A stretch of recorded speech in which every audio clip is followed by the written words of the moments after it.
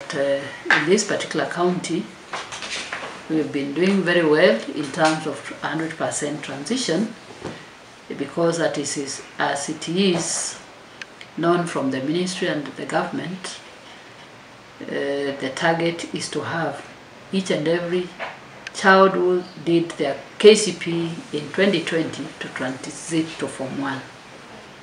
I would gladly wish to report that so far we have mobilized and we have flashed out the KCP 2020 candidates to join Form 1. And as we speak, we have only 18 that is remaining out there, because majority have joined Form 1.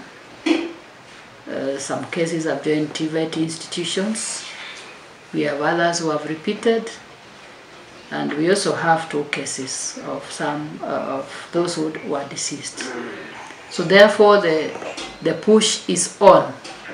We continue with the drive to have everyone transit, both from the county and also the sub-counties.